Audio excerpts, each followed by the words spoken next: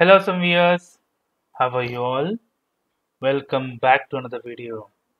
Guys, in this video we are going to learn another interesting topic is launching the Edge browser through Puppeteer.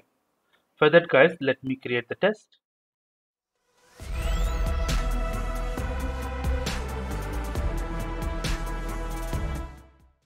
So launch Edge browser through Puppeteer.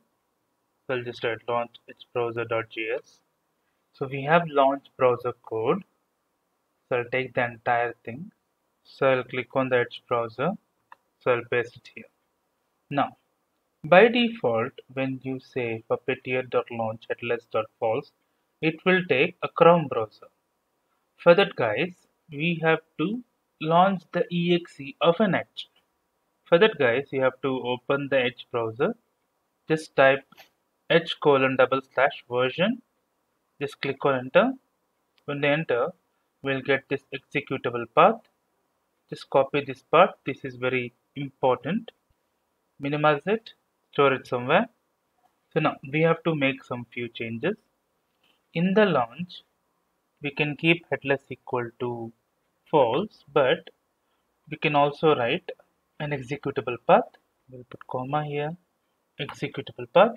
So I'll put colon and I'll copy the same thing which we got the executable path.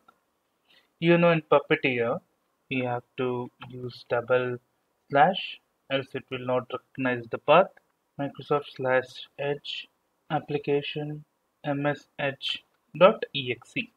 and I'm giving headless equal to false. By default, headless is always false, so I don't have to open these many things. I'll just launch google.com and I'll wait for 3000 microseconds and I'll close the browser. Let me write the describe block will be launch Edge browser. Launch Edge browser. So I'll put here test in that block. So launch Edge browser. Fine.